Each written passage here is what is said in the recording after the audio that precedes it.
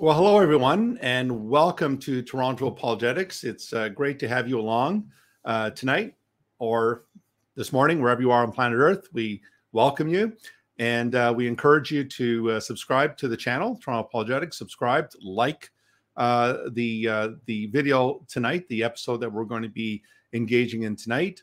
And thank you for, again, just for giving up your Friday night to be with us. And we just trust that this will be an edifying program for you. Toronto Apologetics, as I usually mention in the opening of every episode, is dedicated to the defense of the Christian faith. And so we deal with various topics. We deal with topics related to politics, to comparative world religions, Islam, Hinduism, Buddhism, etc. Deal with various groups, new religious movements, sometimes called cults, and we deal with textual criticism. Sometimes you deal with the Old Testament. Sometimes we deal with the New Testament. And so we're dedicated to giving answers, equipping believers in Christ to give answers to those who ask of us about the hope that we have. And so tonight, I'm very delighted to have back on Toronto Apologetics a dear brother and friend and colleague, Dr. Douglas Petrovich. Dr. Petrovich, thank you so much for being on with us tonight, and welcome again. My pleasure, Tony. It's good to be with you. Thank you for having me a second time as a guest. And if I can just throw out a little tidbit here, not to put you on the spot, but since you mentioned textual criticism, it just so happens that lower textual criticism is the area of focus for my Master of Theology thesis. And I wrote my thesis on the question of how did Ephesians 1:1 originally read? Because the prepositional phrase NFSO, which means in Ephesus in English, yes, is not found in all of the oldest manuscripts. And the question is it original? Is that prepositional phrase original? If it's not, how does the text read? Does it read logically? And if it's not original, what are the implications for that? So if there's ever a time where you would be interested in discussing that topic with me, I'd love to. Absolutely, Doug. That's also one of my areas. My favorite areas is textual criticism, and so definitely, I'd love to have you back and to discuss not just Ephesians 1:1, but other text critical questions, like the comma Johannium, 1 John 5:7, and even the longer ending of Mark. We can discuss that. Pericope adulterae, the woman caught in adultery, John 7:53 to John 8:11. So yeah, absolutely. Thanks for offering up there, Doug. So tonight, Doug, I wanted us to discuss the book of, not just the book of Genesis, but the narrative of Genesis, obviously contained in the book. And I understand you were involved in a documentary, I think along the same lines, about is Genesis history. Can you say a little bit about that? Yeah, sure. And it's kind of a fun story. So apparently the way it worked is there's a Christian filmmaker. He's in Nashville to this day. His name's Thomas Purifoy, and he has a great heart and a great mind. It's amazing the gifts that God has given him. And he had a daughter at the time who was in, I don't know what grade it was, let's say junior high or somewhere in that vicinity, up or down. And she had a class where they talked about these issues. And basically her teacher was kind of ridiculing the creationist approach to the origin of the universe. And that kind of prompted concern in her. So she went to her dad and said, "Hey, Dad, how do I deal with this in school?" And he said, "That's a great question. How do we deal with that?" Right. So that just led him on a safari, if you will, through the wilderness of how can he answer the questions that apply. And so it kind of just got bigger and bigger as he went. And next thing you know, he's just shaking all the trees, looking for people with a PhD in an area that would apply to answering the question, is the book of Genesis historical? And mainly we're talking about the first 11 chapters, with even a greater focus on the first, several chapters. So, and the flood too, 6 to 8. So a lot went into this, and so he had several. So he found and got commitments from scholars. All in his one requirement is you have to have a PhD in your field. Right. And he got several geologists, an astronomer, a microbiologist, a marine biologist. Just this long laundry list of people with training in specific areas that could contribute to the question. Mm-hmm. And I was the only archaeologist invited to be part of the film. And what happened with that is Thomas somehow got in contact with Dr. Bryant Wood, who's my archaeology mentor. And he said, "Hey, Dr. Wood, I need to find somebody that I can get on the film who focuses on the Tower of Babel. Has anyone done research that, mm-hmm. he or she would be certain about some things related to that?" And he said, "Oh, yeah, I've got the perfect guy for you." And so he connected me with Thomas. And of course, Dr. Wood knew that I took a year-long Mesopotamian archaeology course at the University of Toronto in the last year of my PhD coursework. Mm-hmm. And I absolutely loved the class. And it just so happened that in the class, I learned that there were two outward movements of people from Mesopotamia in the prehistorical period. And why is that important? Because Genesis 11, the events that are there, the Tower of Babel and so forth, pretty much has to occur in the prehistorical period, because nowhere do we have in the ancient world the codification, written form of the universal language that predates the Tower of Babel debacle, right? Right. So that being true, then the movement of people has to happen still before we have the full-blown advent of writing. So in that course, I learned that there are two outward expansions of people in the prehistorical period. One of them is in the Ubaid period, and one of them is in the Uruk period. And, for me, I mean, it's like tic-tac-toe. It's so easy because of the course I took and the studying I was able to do, and the professor I studied under, who was one of the world's leading authorities in Mesopotamian archaeology. Do you mind me asking who that was? Yeah, Clemens Reichel, if you know the name. Okay, yes. Clemens Reichel. Yeah. And German originally, but fluent, in English and probably another language or two. Okay. And a fantastic archaeologist. And he did excavation at a site called Hamukar, which plays into all of this, into my research too for this question. So for the course, I wrote a paper on comparing and contrasting the Ubaid expansion and the Uruk expansion, right? Mm-hmm. And I didn't even make put one biblical reference in the entire paper, because I knew if I did, then, I run the risk of being failed. Yeah. Because, you can't connect this to the Bible, kind of a thing. Just this predisposed perspective. And I don't know with Clemens Reichel if he would be so strong in, along those lines, but I know several of the other U of T profs would have been, if it would have been they in that situation. So I decided I'm going to go stealth here. And so I just wrote the paper strictly comparing and contrasting the expansions, with the intent that maybe in that research, I'll track down enough data that I'll be able to know which of the two expansions fits with what I call the post-Babel or the post-Babel dispersion that happens at the end of the story in Genesis 11. So oddly enough, there was plenty of information that I came in contact with. So much archaeological and work has been done, and other research on written sources, that I ended up with a really kind of meaty paper that drew out these comparisons and contrasts. And they're very different expansions. And long story short, the Ubaid expansion pretty much is extremely implausible when you think what must have taken place at the post-Babel dispersion. Right. And the Uruk expansion has everything you'd expect if that kind of thing were to take place. Interesting. That's fascinating. So when we talk about Genesis, as you know, Doug, it's a very controversial topic for Christians. Unfortunately, Many of them, as you know, there's old age creationists, there's young earth creationists, there's an intelligent design movement. They're not all Christians, but there are some, like Stephen Meyer. And then you have, of course, theistic evolutionists like William Craig, and others, of course.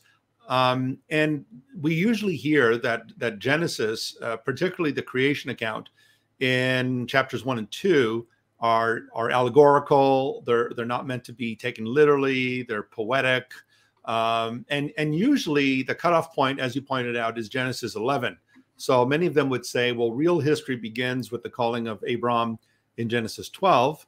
And everything before that is kind of an ideological composite literary structure to tell us why things are the way we are. Why do we dress clothes? Why do we put clothing on? Why is there marriage, and et cetera, and so on. So what I find interesting, of course, Doug, is that in your work, you're kind of the, let's just say, you're not in the majority of the so-called big thinkers that assume that Genesis is not literal, and only a non-academic would take it as literal. But can you maybe talk towards that? Because the biblical writers, obviously, even James Barr admitted it, and I believe John Day has also admitted that the author of Genesis 1 to 11 expected his readers to read it literally, that they really believe that this was a true account, that they were not presenting this as some type of a myth,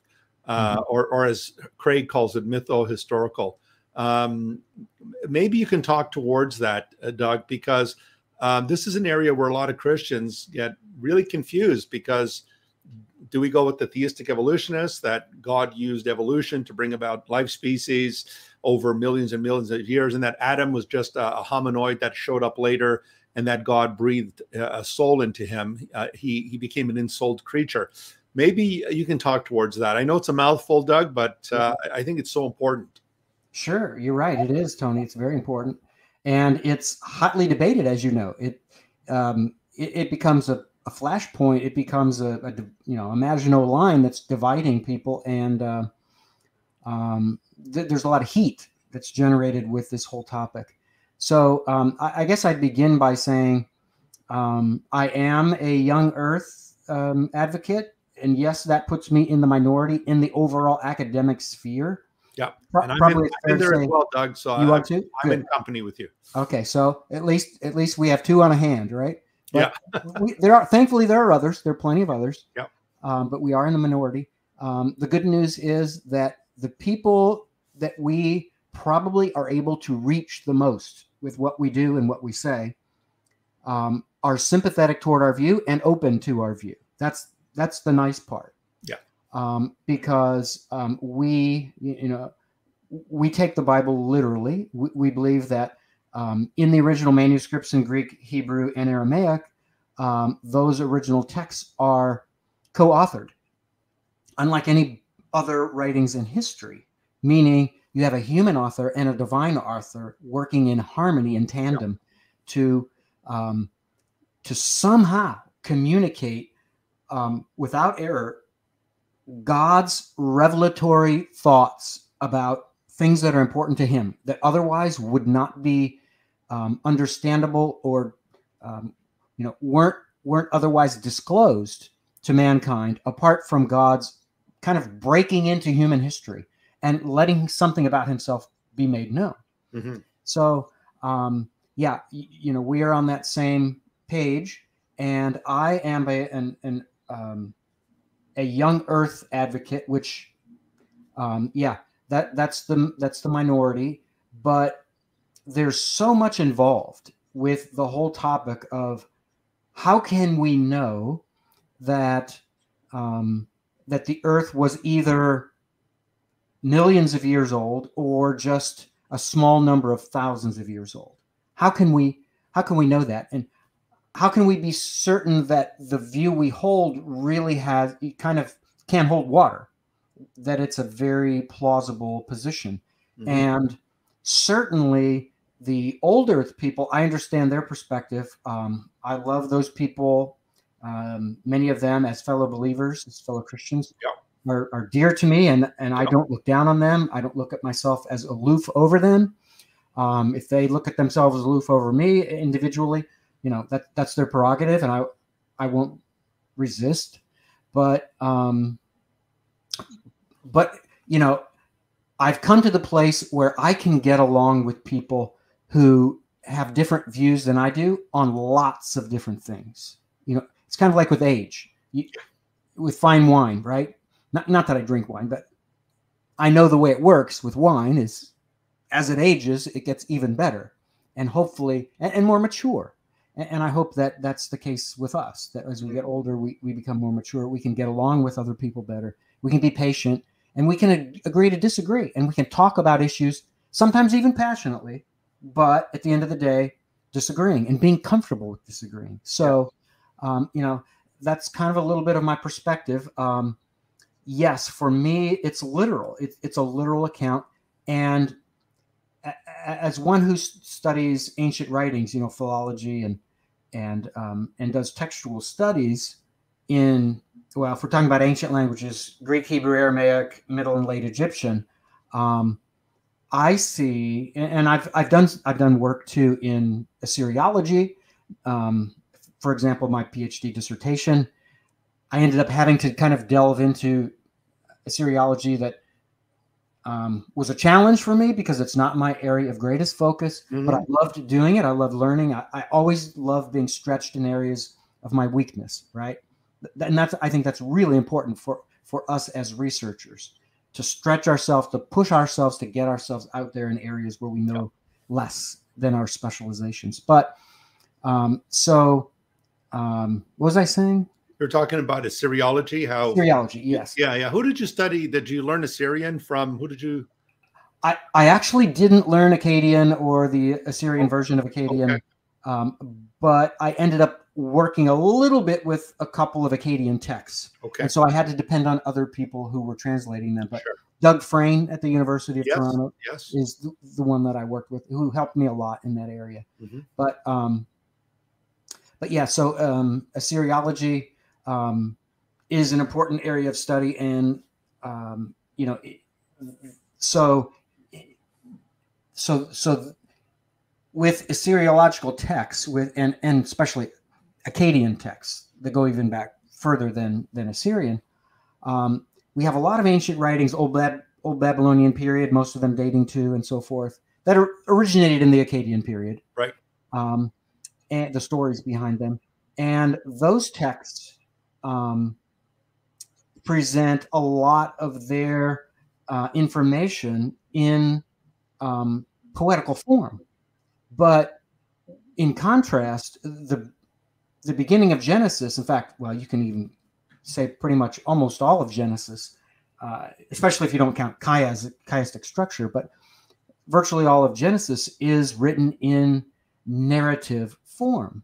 And that's really important in all of this, because you would not expect narrative text to be mythological, to be legendary, to be presenting religious perspective that's not rooted in actual events that take place.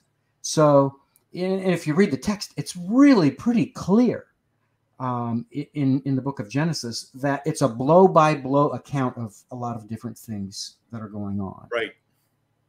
Right.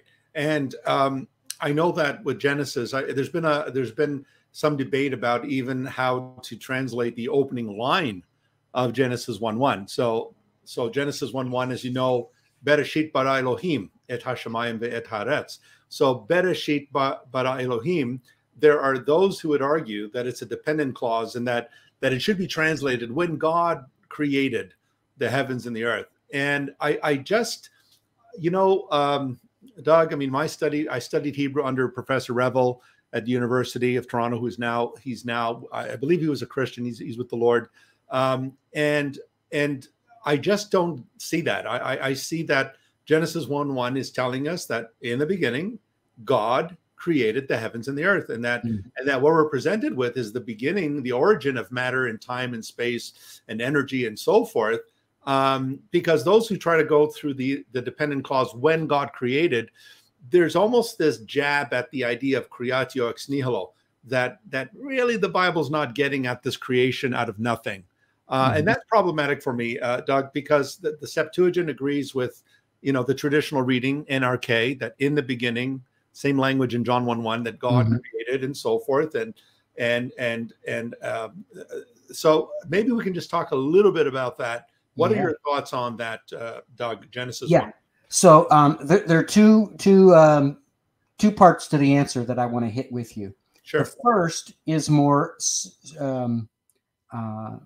summarizing, and the second would require, would be benefited by if I could show you a few things, show everybody a few things on the slideshow that I'll bring that up. Yeah, and let's see. Let's just get right to the text. Well, that's a challenge. Okay. Huh. Yeah, it doesn't like. I have an ancient font that you may not have. Yeah. Okay. If you have a PDF copy of it, it might show a PDF of your PowerPoint. Yeah. Well, not handy, but I guess I'll work with the clutter here. But and I'll come to this in a minute. The first part, the way I want to address your question is this. And I go back to the early 80s, like 84. The first college course that I took, it was at a junior college, which is a very popular thing in the U.S. Obviously, in Canada, it's not as big of a thing as it is in the U.S.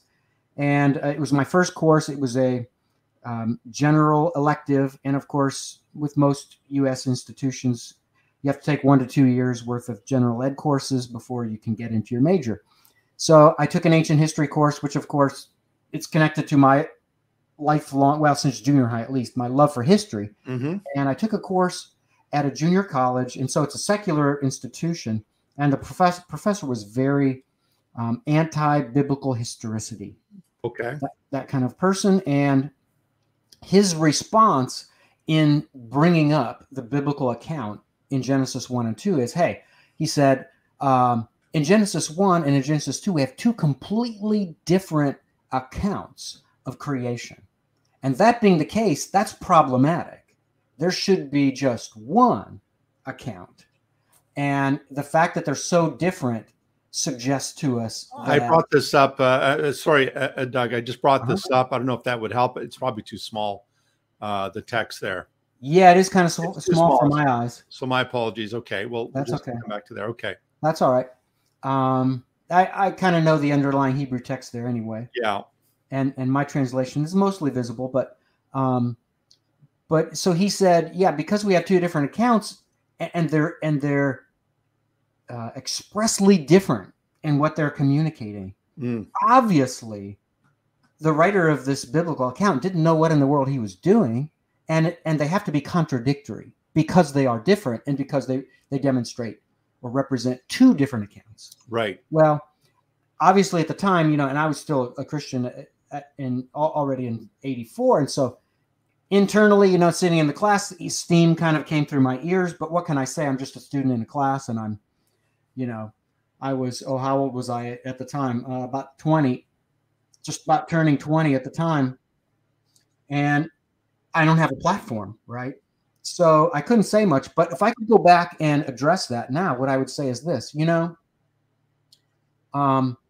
if you study what Moses, assuming you are open to the idea you have one uniform author of the book of Genesis, and for me it's Moses, but I understand that views differ on this. But if Moses if you look at how Moses writes the book of Genesis, a lot of it is couched in a method where what he does is he presents some amount of chronological history. He goes from point A all the way to point S or whatever it is, and then he'll be done, and then he'll finish S, and he'll then take a magnifying glass. And so this was a 40,000 foot kind of a flyover in an airplane, and he gets out a magnifying glass now, and he zooms in on one or two little parts from that overall timeline in what follows S. as he goes on in the next chapter or the next paragraph or whatever.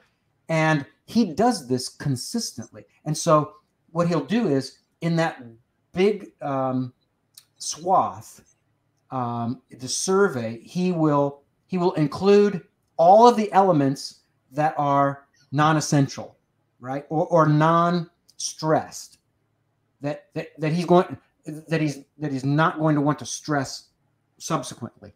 Right. So, the lifetime of Ishmael, that kind of thing. It's not that big of a deal. So you can kind of go through it as you're in your survey and then move on to Isaac and really, dig deep into Isaac's life and what goes on with Isaac.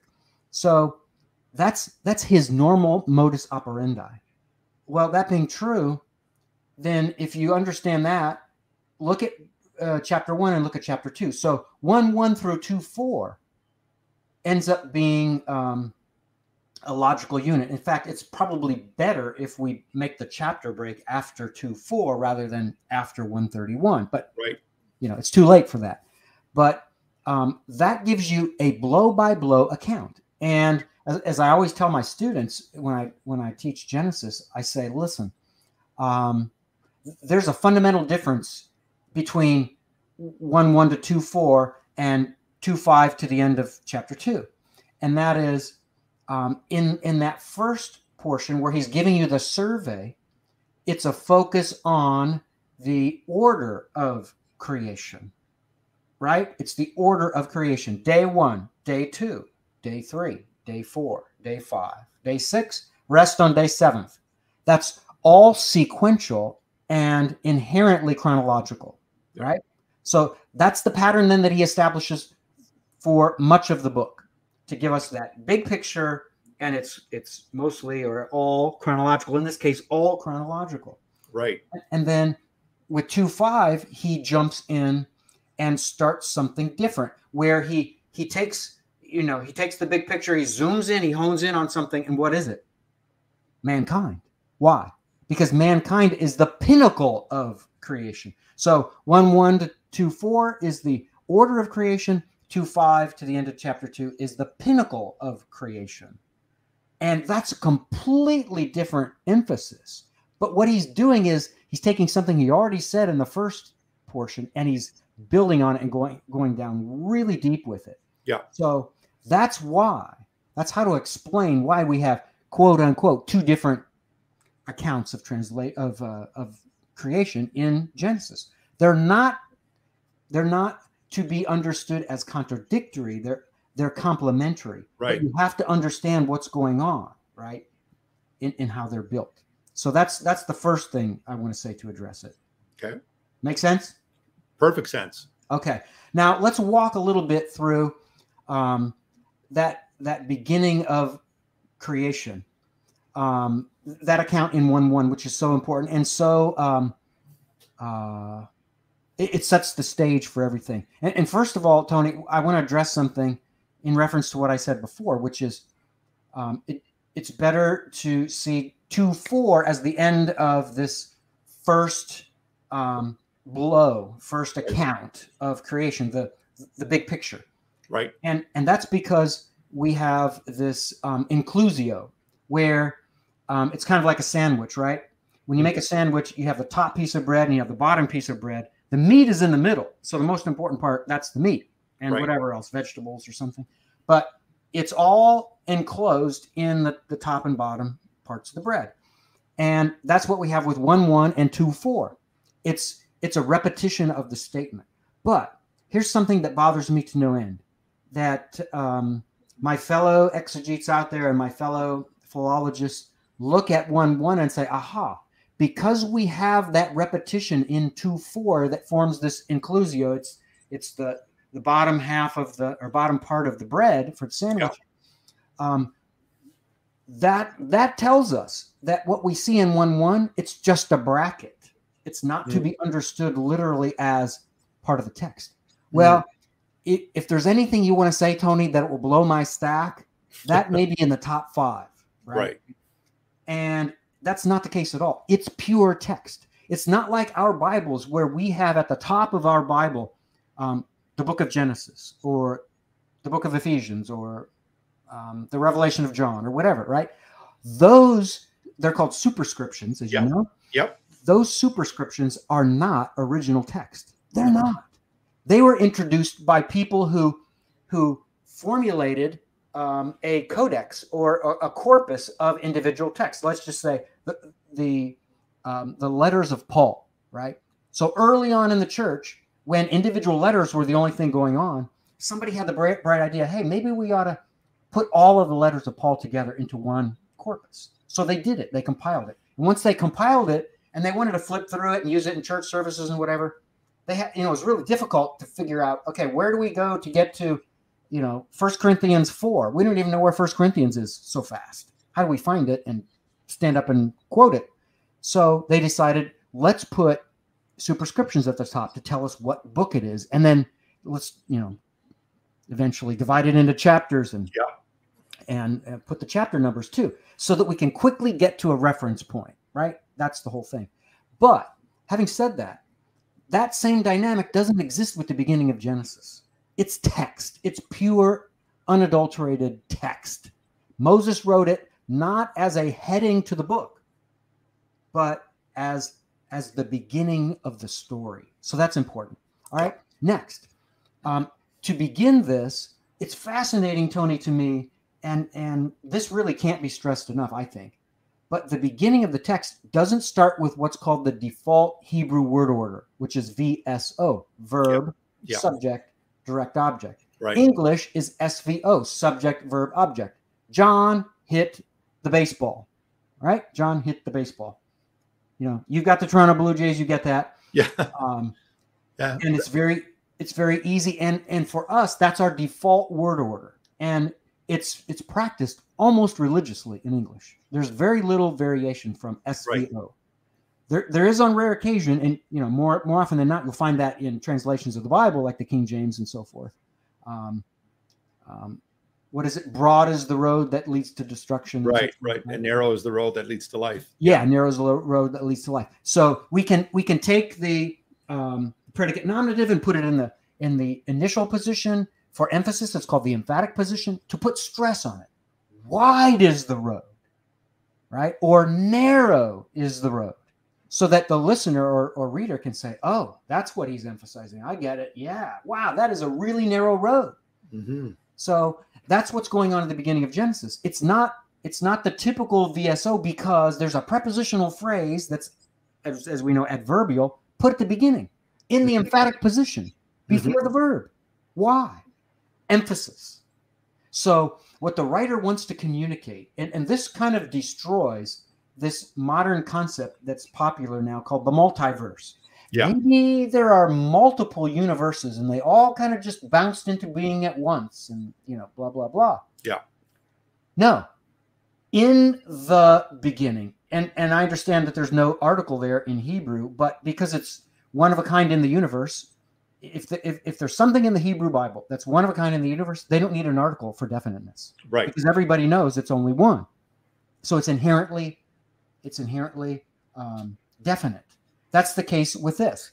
So you can put the word the, like you see in my translation here, the in italics. I put it in italics because it's not there in Hebrew. Yeah. But it belongs because this is one of a kind in the universe, because it's the one and only origin of the universe. Right. And as the one and only, there aren't others. That's why it's in the emphatic position. For whatever reason, Moses wants to jump up and down and say that this was in the one and only very beginning, right? So that's the beginning of it. Then, Bereshit bara. So then we come to our verb bara, which is create, and it's in the masculine, third person masculine singular. He created. It's a very simple cal verb in Hebrew, and it just means he created. So Bereshit bara Elohim. Then we have the word God. So now we return to our standard word order, which is VSO, verb, subject, object. So in English, we switch it. It says in Hebrew, created, God, whatever he created.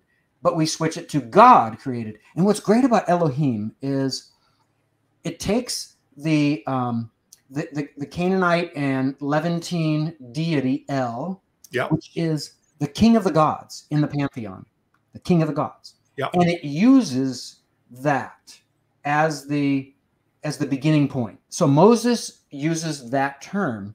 And Tony, my research has demonstrated, and I'm going to flip to this right here. With this inscription, this is Wadi al-Hol 2. Here's the text as it reads in Proto-Consonantal Hebrew. So this dates to very early in time, 1834 BC, and it's in my book. It's one of the inscriptions that I translate. It's Proto-Consonantal Hebrew. It's written by the early Hebrews. Joseph is still alive at this time. Jacob is dead. Ephraim and Manasseh are alive. And it's composed at Wadi al-Hol, a site that is a military outpost. So Hebrew speaking and Hebrew writing people, and this is about, let's see, how many years? 34. So this is about 15 years after the invention of the alphabet. The Hebrew writer goes down to this site and writes and composes this inscription. And at the bottom of the inscription, Tony, right here, there we have an aleph, that's an ox's head. And here we have a lamad, which is a shepherd's crook. That represents the concept of, it's actually a verb. Lamad means, to translate it as an infinitive, because that's the standard lexical form in English, to learn or to study, right? So here we have, and this is a guttural letter, and this is a L sound, the L, like lady. So here we have ale. So the vowel is non-existent. It's implied. It's not written. So ale, right there, ale. And it's a Hebrew writing this, right? Because that's the Hebrew text. That's not Middle Egyptian hieroglyphics. It's this early form, one of the earliest examples we have of this proto-consonantal text script. So here we have the use of ale, right? And the whole reading is surrounding the crooked one, your afflictor, implied predication is ale, is God. So that 1834 Hebrew writer writes el. Why? Because they already at that time were using el as an acceptable word for the Hebrews to represent the God of Abraham, Isaac, and Jacob. Right. So that tells me they're embracing the Canaanite term, even though they don't necessarily connect it with the Canaanite God. They connect it with the God of Abraham, Isaac, and Jacob. But they use the term. So going back to the text of Genesis 1:1, so Elohim, and you can't see it here, but it would be right here. Elohim is el plus the plural ending, and Hebrew is the only Semitic language we know of that uses the plural ending to refer to one God. Right. That's mind-blowing. Why did Moses do this? It's easy. Because he is writing as a Trinitarian, one who believes in the existence of God in more than one person. Right? We know that because at the end of chapter 1 of Genesis, you have the Godhead, the council of the Godhead declaring what we are going to do, right? We're going to make man in our image. And that's not a mistake. Right. It's plural purposefully. Why? Moses already believes. By revelation, probably directly from God, direct communication.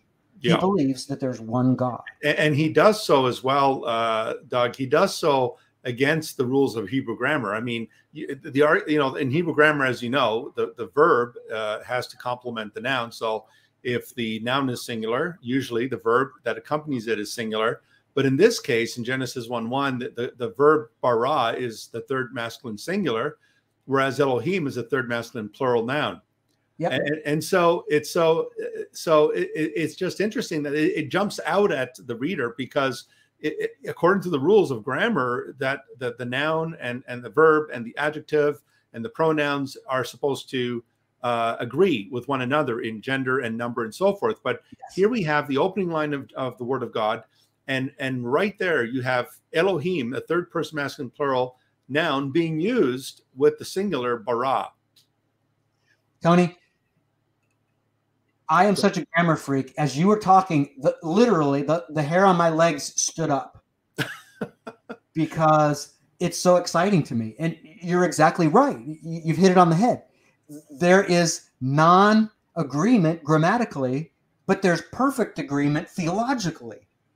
right? And so it's not saying in the beginning gods Right. created, but God, one God. And we're using a term that's in the plural that's to be understood in the singular because it's one God, but it's in the plural because this is a God who exists in more than one person. Right.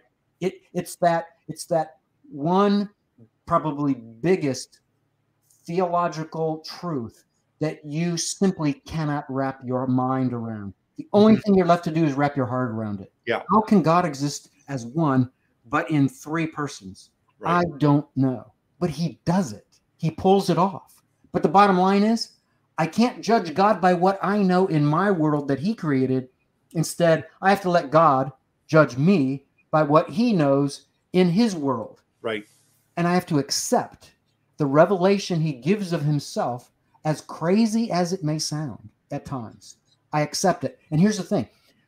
The longer you embrace by faith that that is true, the more it makes sense to you in your heart, number one, and the more you can come to terms with it and accept it, and it becomes something that is absolutely beautiful and gorgeous to embrace. True? Absolutely true.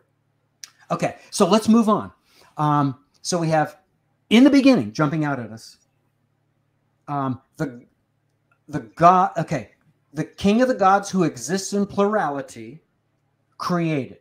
Right in the beginning, the God who exists in the King of the gods who exists in plurality, created. And now we get to the beginning of the object, the direct object, and it's a twofold direct object. Yeah.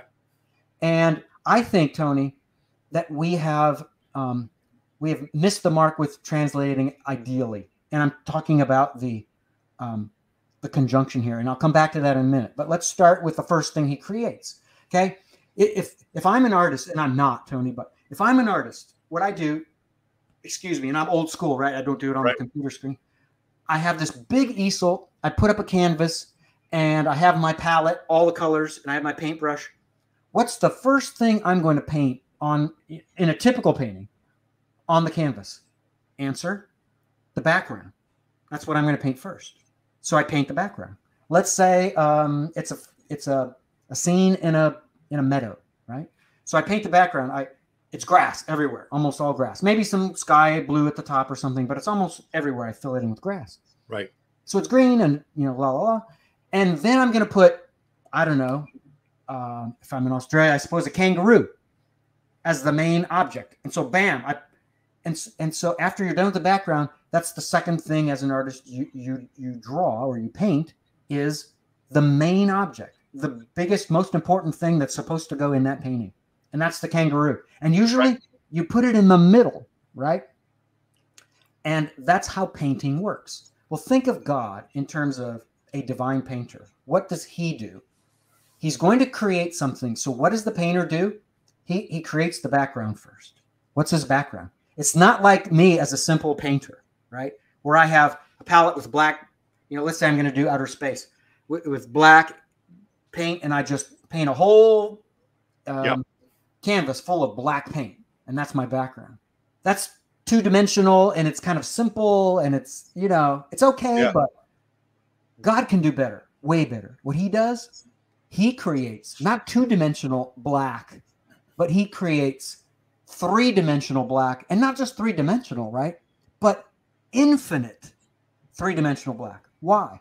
Because the infiniteness reflects his character. What is one of the incommunicable qualities of his character, meaning an attribute of God that he can't pass on to us? Mm-hmm.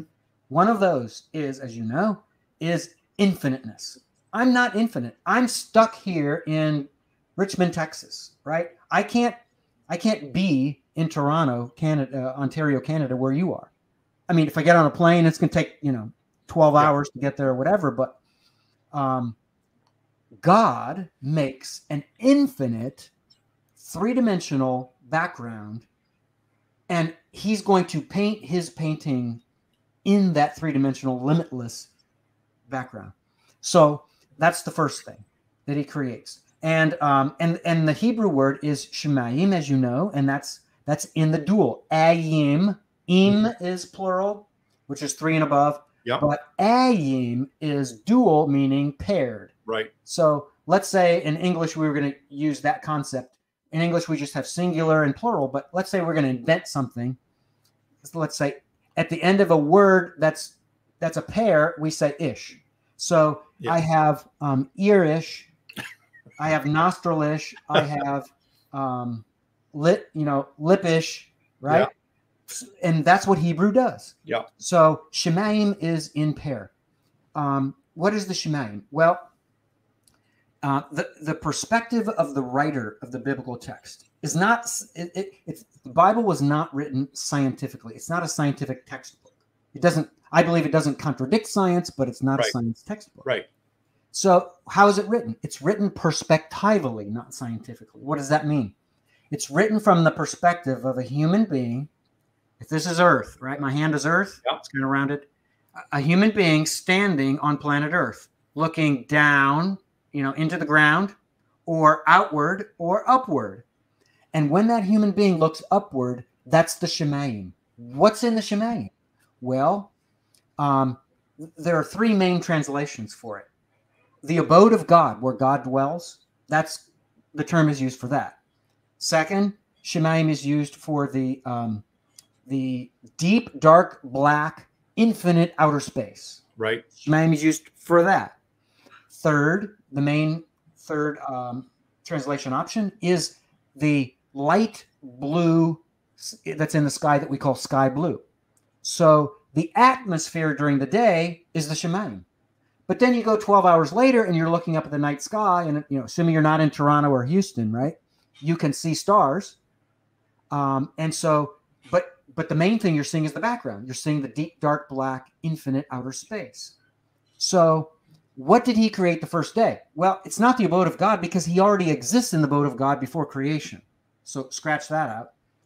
The atmosphere hasn't been created yet, right? There's no separation between the waters below and the waters above.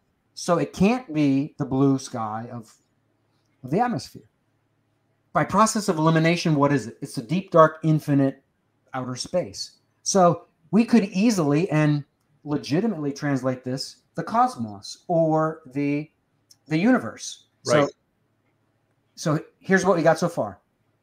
In the one of a kind in the universe beginning, the God who exists in plurality, the King of the gods, who exists in plurality, created the deep, dark, infinite outer space. Okay, that's what we would call an interpretive translation. Mm-hmm. Then we come to the second thing that he creates. So what he creates first isn't an object per se, but it's a background. So the next thing he creates, second in order, is the first object. And this goes against the rules of standard astronomy and astrophysics, right? The first object that God creates is the earth. So I will gleefully disagree with every scholar out there who says, no, the earth isn't the first object in the universe that's created. It is. It is. Why? Because Revelation tells me that, and I believe the Spirit of God who worked in harmony with Moses more than I believe the people out there with scientific degrees who tell me that it's not the first thing created in the universe. So that's what he creates first. And then, the outer space. Second, then, is the earth. But look at the relationship with what comes between these, Tony. It's the Hebrew conjunction, wow, which is by those who fall under the Germanization of Hebrew, they call it a vav, but really, technically, it's a wow. So that conjunction, it's unlike anything we've got in English, right? It's a chameleon conjunction because it can be translated as any coordinating conjunction and or but, or any subordinating conjunction after, since, while, when, etc., etc., right, etc. Right. That being the case, let's go back to what we talked about before, Tony. Genesis 1:1 through 2:4 is an emphasis on what part of creation? The order of creation. It is? Yes. It's all strictly chronological. That means he created the Shemayim, that which is above from the perspective of a person standing on earth, the deep, dark, black, infinite outer space. He created that first, and then chronologically, he second created the earth. So a better translation for that wow conjunction, Tony, IMHO, in my humble opinion, is then. So here we go. Let's put it all together. In the one-of-a-kind beginning, the King of the gods, who exists in plurality, created the deep, dark, infinite universe. Pause. Then the earth. Isn't that awesome? Yeah. And that's Genesis 1:1. Understood as, I think, an ancient Hebrew would have understood it in many ways.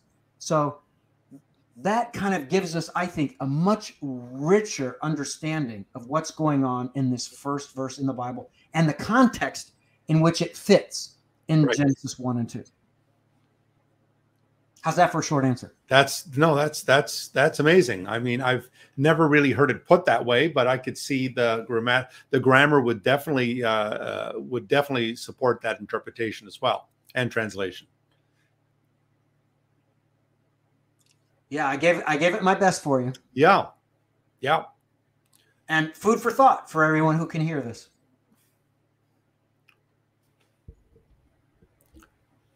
Yeah. So then moving on to verse 2, what's the connection then with verse 2? The verse 2 is the beginning of the ordering of the planet Earth. Yeah. So at this point, he pauses, I think, from his creating, from listing those objects of his creation, and he's focusing now on the way in which he has made planet Earth, which is the second element of his creation, the first object of his creation. So he's just going into greater detail now. So this is almost, as far as the blow by blow of the narrative, it's a parenthetical thought in a sense, right? So he's describing what the earth looked like, and he's contrasting it, of course, with the way that his readers know it to be in their day. So as it was first made, it was, and here I believe a better translation is, it's not chaotic and void or something to that effect. It's unformed and unfilled. It had not yet reached its final stage. It was in a, embryonic state. It was in an initial phase. And so that's describing that the earth is not yet like we know it to be in the time that we're writing this text. Right. And then he describes it further that darkness was over the surface of the primordial deep. So, Tony, this kind of coincides with what I tried to argue earlier in this perspectival writing statement, namely that, remember, we're looking at everything from the perspective of a person standing on planet Earth. At this point, you can't stand on planet Earth because it's water, right? Unless you're Jesus standing on water, you can't stand. But that's the idea.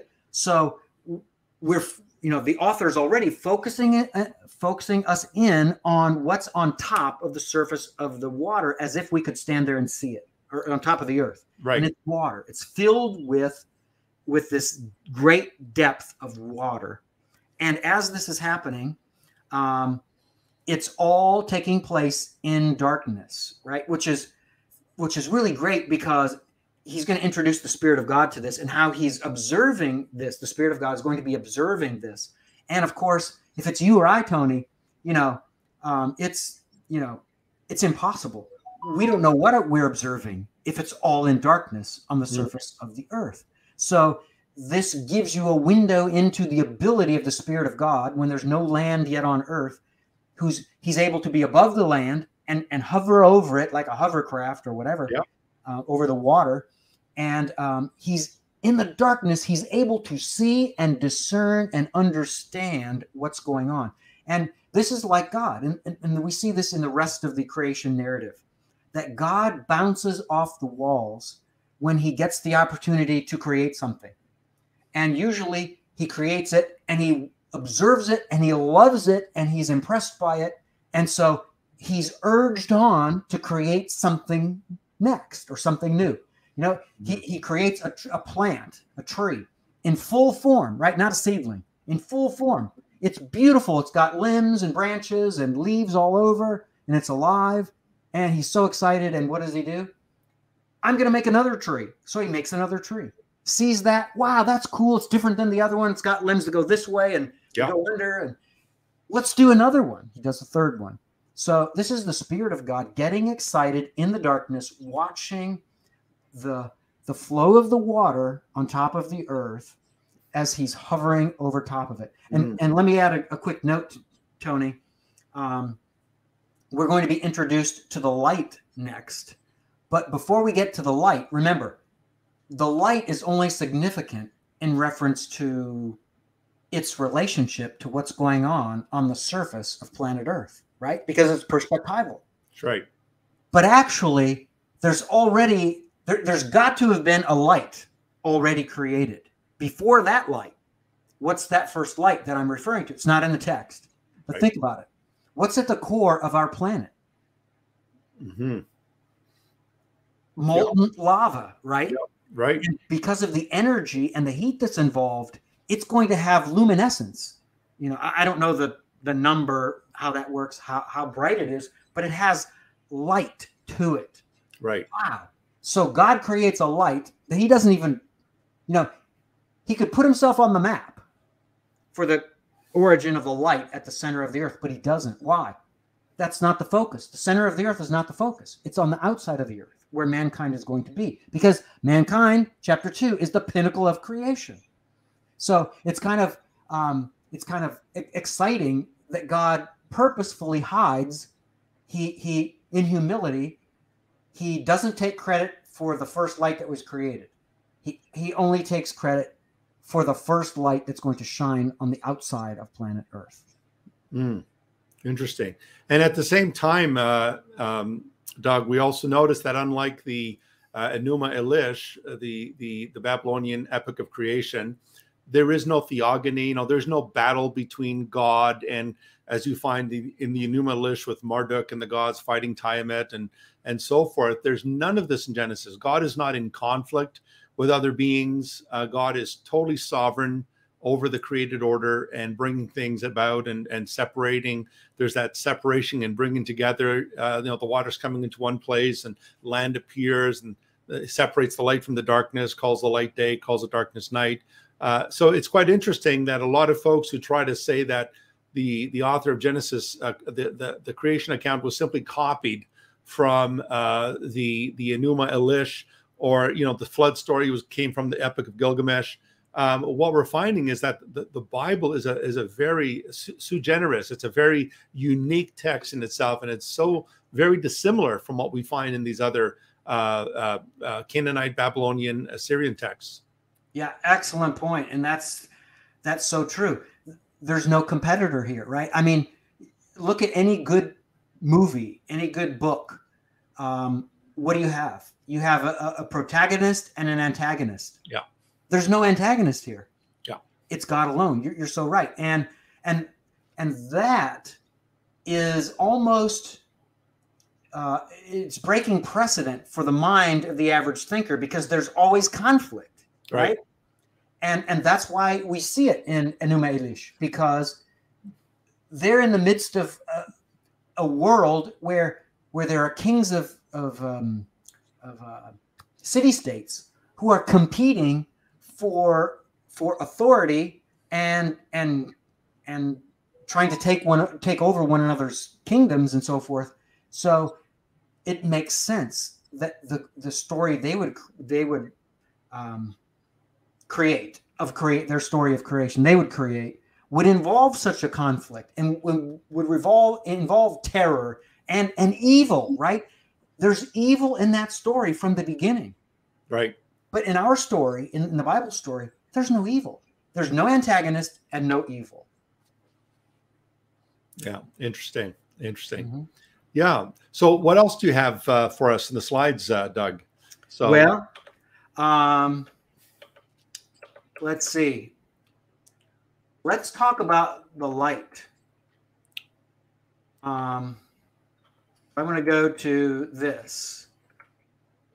I'll look here. So we can see a little bit of this. So then God said, let there be light, and there was light. This is 1:3. Right. Let there be light, and there was light. And so my question is, what was the source of this light of the creation in day one? So lots of options. Could it be our sun, soul? You can't be dogmatic and say, in every indication, there's no possibility whatsoever, but you'd have to suggest it's created twice because it doesn't show up again until day 4 where it's created. So a day 1 creation of soul and then a day 4 creation of soul, that's pretty contradictory in my mind. So that can't be this.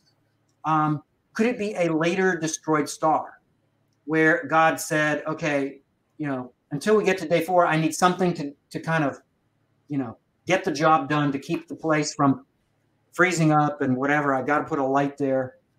Let's put a temporary light and then let's destroy it. And some people have suggested this. Well, not impossible, but very implausible because that doesn't seem to mesh with the character of God. Right. Why would he, in a perfect world, perfect universe, create something that he's going to end up destroying because it's only temporary? Just make the final product. So I don't think that's a plausible option either. Some people have said, well, maybe this is God. Maybe the light of day 1 of creation is God himself.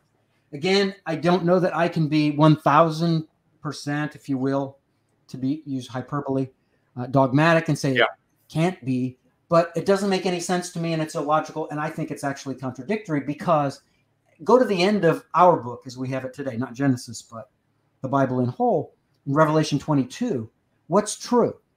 In that world, on the new earth, that we who are with God forever, we will be in physical bodies on the new earth living. We're not going to be floating on in infinity somewhere. On that earth, there will be no need for an external light source like our sun, soul. Why? The text is very clear. God himself will be the light, right? Right. That being the case, it's very clear, though, that there is no darkness there. Well, there is in our world. If you don't believe me, wait 12 hours from where you are now, right? Darkness will come. That light doesn't encompass everything. But the light of the new earth, it's all encompassing so that there's no darkness allowed on the earth. None. Zero. Zip. If that's the case, that's really important. Mm-hmm. Because if it's God who is the light, there can't be darkness anywhere. But that's not what we've got with this light that's created. And we'll see that in a minute. So now I want to try to answer my own question. I guess it's not fair to pose the question and not answer it, right? Mm-hmm. Oh, and another answer that I actually heard from one of my students within this last school year that kind of was a head scratcher to me. I had a student who said angels. Well, I think Job 38:7 destroys that view, but I won't go into that either. So what could it be? Well, let's look, Tony. And I'm just theorizing at this point. This is, let's call this a hypothesis, right? It's a working hypothesis. It's not a, I'm going to go to the wall for this one kind of a thing. But I think that what seems most logical to me is that there was something like one or more, let's just say, and for lack of better terms, because I don't have a good term for this, Tony, a blob. Okay.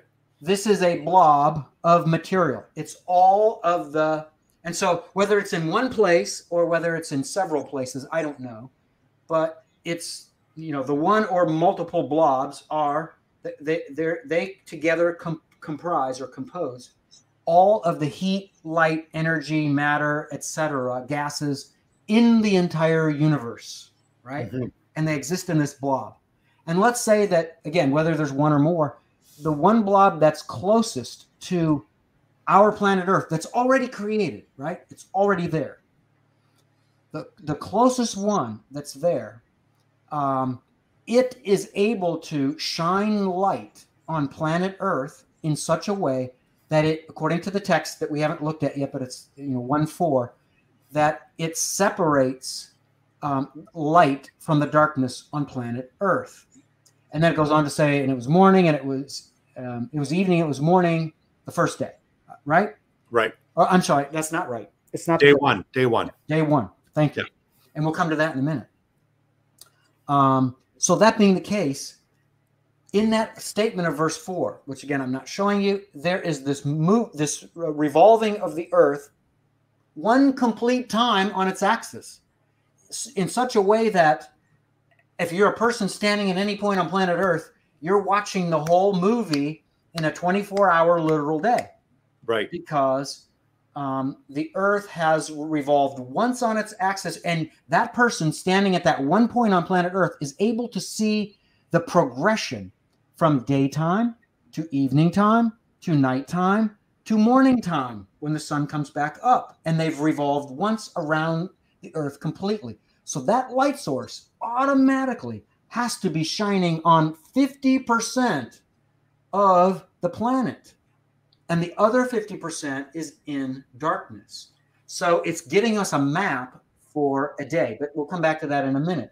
So that being true, is it possible that, for example, our galaxy existed in such a form that it was just one big fat blob, that it was at some safe distance from planet Earth, that it wasn't going to, vaporize the planet, blow it up, but it's far enough away that it's a safe distance, but it's close enough that what God could do is that the light source would be strong enough, number one, and number two, that God would create the light in such a way that it was shining on planet Earth within a 24-hour literal day.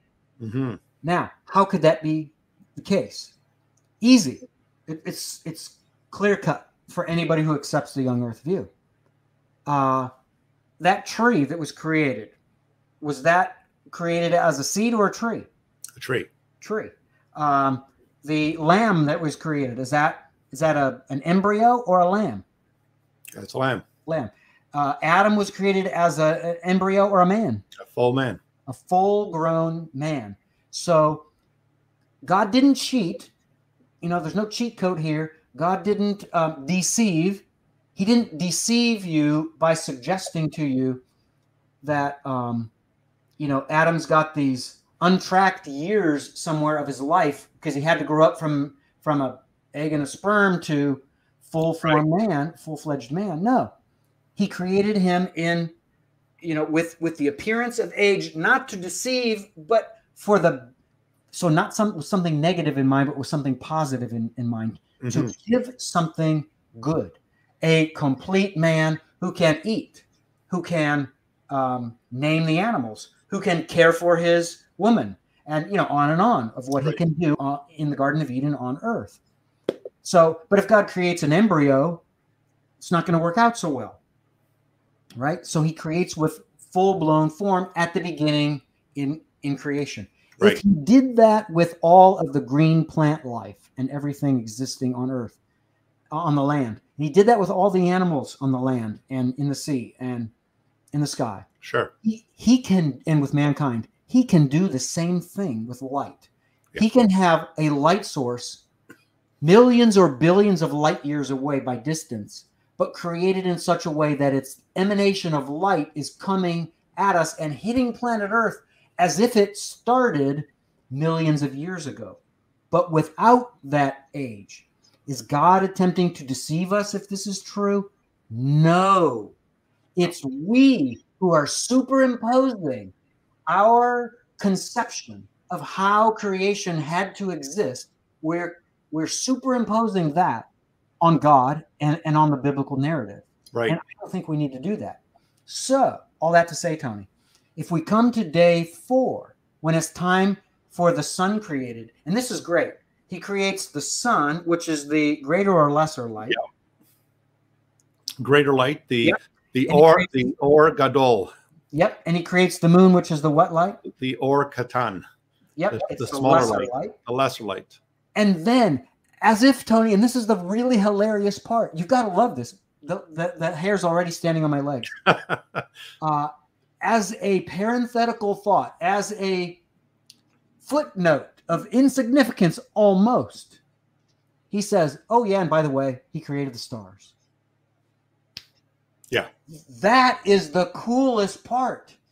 You've Yeah. got an infinite universe that's all of a sudden filling up, starting on day 4, with stars. How did he do that? Well, if he had a blob here, Tony, right, like at the center of our galaxy is technically it's a supermassive black hole called Sagittarius A star at the center of our galaxy. But around it, I mean, there's matter, there's light, there's heat, it's a brew of gases. It's a witch's brew of, imposing elements, if you will. Right. But if it's all just a blob in the beginning, and then he spins it into existence and sends it off into motion, right? Then, and all of it traveling together. And as our scientists have told us, the beginning of the first matter that goes off from nothingness, it had to be faster than the speed of light, right? That's mathematically proven already. Faster than the speed of light. So if God can whip this blob into some kind of orderly element where you have a supermassive black hole at the beginning, at the center, and you have this conglomerate of elements that create light in the middle, and then you have these spirals as it's spinning and turning, right? Because it's moving throughout space. All of this can happen on day 4, and at the same time, one of the stars that he pops out of this blob of light, heat, matter, energy, etc., is our star Sol, and he puts it in perfect position in relation to the Earth, and at the same time, probably he creates the planets, right? So that, I think, Tony, is a scenario that fits all of the exegetical data, and it compromises none of the certain astronomical data that has already been proven to be right. Amazing, absolutely amazing. So having just talked about the creation of the universe, maybe we can talk a little bit, Doug, about Adam and Eve as the first human pair, because as you know, William Lane Craig wrote a book on Adam, and he will tell you right up front, I believe in historical Adam. But what he means by that is that Adam, as we know him in the Bible, was a hominoid who came later, and that God breathed a living soul into him, so that at that point, the hominoid becomes the image of God, the Imago Dei. So maybe we can talk a little bit about the Genesis account of the first human pair, and why this understanding of Adam and his wife Eve as literal human beings, as the first, not just as descendants of some common ancestor, but as the first human beings made in the image of God. A couple of things I noticed in the Genesis account as well, Doug, is that Genesis tells us that there was no man to till the earth. And the Hebrew negative particle lo is very emphatic, as you know. It's used in the Ten Commandments. There was no man to till the earth. And so when I look at language like that in Genesis, it seems to indicate that when it says there was no man, there was no man. There was this person called Adam was the first of his kind in terms of the first human being made in the image of God. Mm-hmm. Yeah. Did you want me to remove that PowerPoint for now? Oh, yeah, you can. Sure. Yeah, okay. Yeah. So maybe we can just talk a little bit about Adam, the historical Adam and Eve, and why the language of Genesis clearly is pointing here to a first human being, not some hominoid that evolved into Homo sapien. Sure. And I'll start by saying that as a qualification, William Lane Craig is one of the, if not the top Christian philosopher that we have on the planet today. Mm-hmm. In fact, I came really close to being at a conference where I was going to speak, that he was going to be the keynote speaker, and I was really looking forward to meeting him. But it was scheduled to be, I think, in the month of April of 2020, which means it was COVID canceled. But and his contributions are enormous and are potent and are useful and are strong, and as they relate to lots of different issues related to philosophy and Christian worldview, I don't want you to think, or anyone to think, that we should quickly dismiss anything that William Lane Craig says. We should read everything carefully and critically, and I think we should go in there knowing that a lot of the argumentation he gives for, different issues related to all the other philosophical topics, that they're going to be some of the best argumentation we can find to make points and prove points. So that's a qualification. Yeah. But yeah, I'm 100% on board with you. Adam is a historical figure, and I think you've pointed to one of the important clues in that, yes, at the time of his creation, there's no man to till the earth, that he is created immediately in the image of God. And I think that the majority of the people who are going to embrace the kind of view that William Lane Craig is suggesting are much more sympathetic, if not already committed to, an old earth view. It's going to fit an old earth view better and give you more potential credibility in the minds of its adherents with that position. And so I understand the reasoning behind it. But, I would firmly disagree. And I would say that Adam is created in full form, physically and spiritually. Yeah. So that his spirit is localized within his person, within his physical three-dimensional body on planet Earth from day 6 of creation, and remains the case, and that he doesn't. There's no indication in the text anywhere that he gains important elements of humanity that we have with subsequent generations that need to come later, right? I think Moses wouldn't have fooled around with us or with his readers. Yeah. He wouldn't have given those kinds of important additions if it's something that happened later. So his creation in the image and likeness of God had to be, again, chronological, right? Yeah. Order of creation fit on a chronological timeline. On day 6, he had to be created with full physical form, with full spiritual form, and in the image of God, so that his existence in the image and likeness of God was complete already on day 6, with nothing that needed to be added. You got to add all the elements before you put the cake in the oven, right? Right. You can't bake the cake and then add your eggs or your flour or your yeast or whatever you add.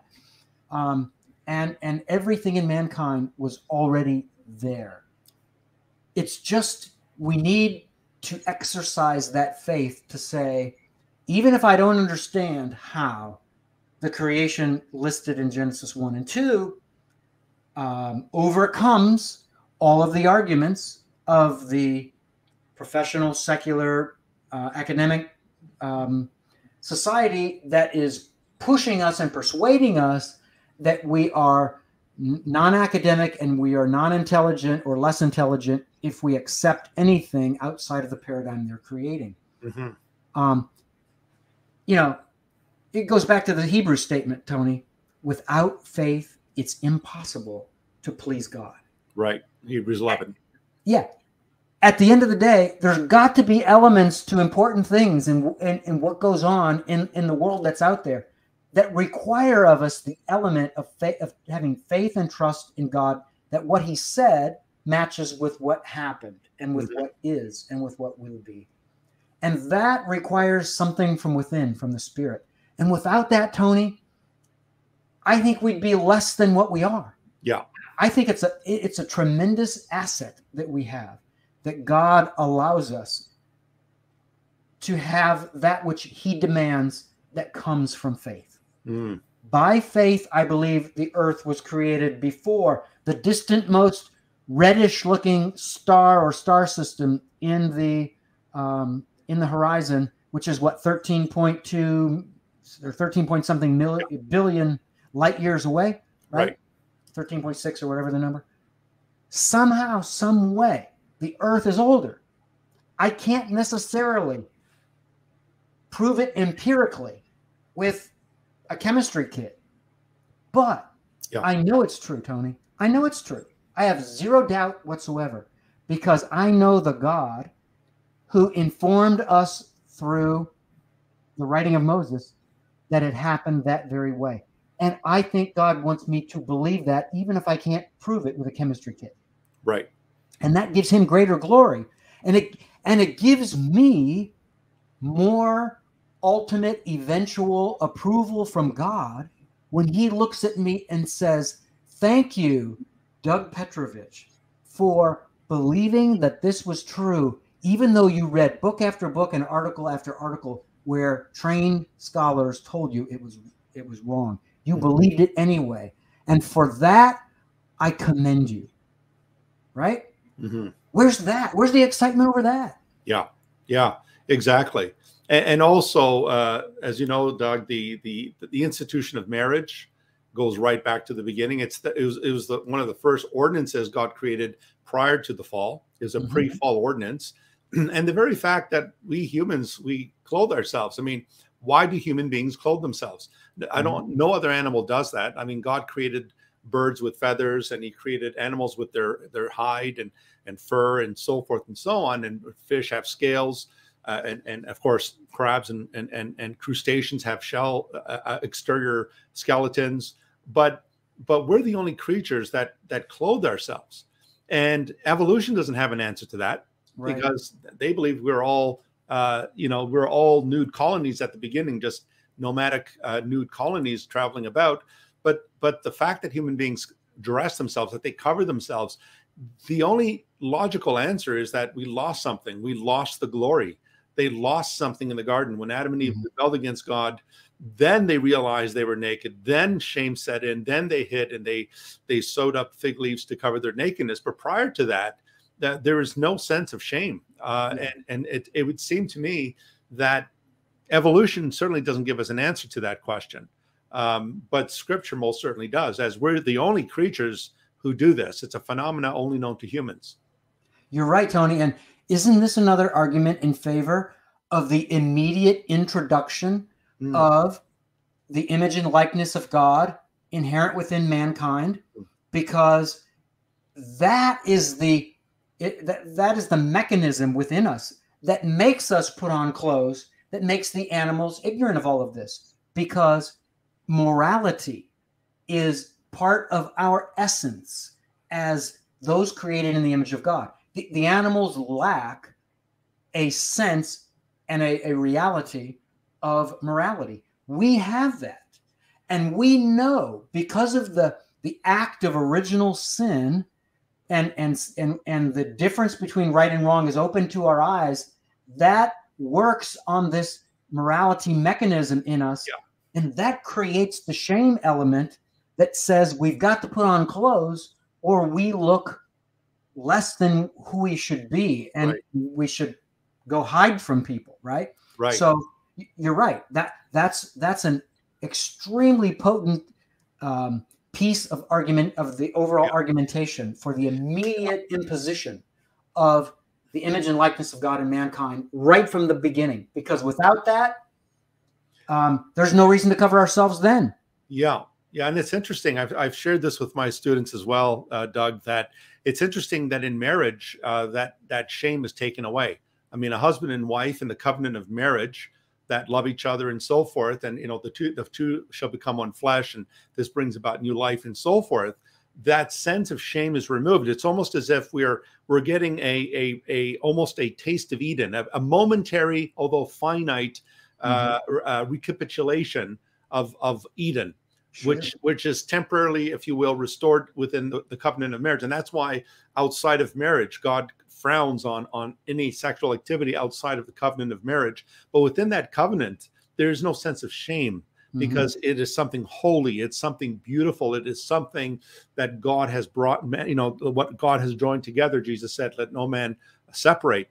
So it's interesting that we start looking at all these little dots, and they all seem to coalesce, and they all seem to find their source, of course, in Eden. But the beautiful thing about, of course, Eden is that man tried to cover his nakedness, but it was God himself who took the hides of two animals. So that would have been, I mean, when you think about it, they would have witnessed the death of this animal, where God took its hide and covered them. He clothed them. And so we have this beautiful picture of God clothing us, shadow types of Christ. We've been clothed in Christ, and we are clothed in his righteousness. And so it's such again, a profound picture. It's not just literal, but there's also a deeper spiritual meaning to what God has done. Yeah, you're right. Very good point, Tony. And to kind of add on to what you said, you're right about that shame removal with the intimacy of marriage. And look at the example with Noah, soon after the flood, when he was, you know, drunk with wine. For a son or a grandson to look on a parent or a grandparent, even if it's male to male, there's the element of shamefulness to it. And so, I mean, you'd think, wow, that's about as, you know, apart from marriage, that's about as intimate as you can get, a father and a son or a grandson or something. And yet that protection doesn't exist in that close relationship, but only in the marital bond. Right. So, yeah, that kind of supports your argument too, and enhances it. Yeah, and maybe we can just talk. Maybe we'll talk. This will be our last topic. And then, folks, if you have any questions for Dr. Petrovich, please put a Q in the chat, a capital Q. Put your question in there, and we'll try to get to your questions very soon now. So please start placing your questions on the chat. So maybe we can end our discussion, Doug, by talking about Noah and talking about the flood story. As you know, people like Michael Heiser and many others would argue that the flood of Genesis 6-9 was a local flood. And I always laugh when I say this, because it's I mean, I guess in the course of our discussion, I'll explain why I do find it very funny, but they will deny that there was an actual universal global flood, that it's really a local flood. And that Noah really didn't have to. This wasn't really a case of the whole planet Earth being submerged in water again, as we see it in Genesis 1-2. So maybe you can just talk towards that, because the Noah story and the flood story in particular is another one that seems to be assailed these days, even by fellow Christians. Sure. Great point. And yeah, there are fellow Christians that I know and love who subscribe to a local flood view. I'll continue to love them and care for them and respect them as brothers and sisters. But I'll definitely disagree with them on this issue. It makes no sense at all, the devastation on the earth with a local flood. How do all the other people die out in a few feet of water, and the animals? It makes no sense. So clearly the narrative seems to suggest, because it's talking about the height of the water over the tallest mountain.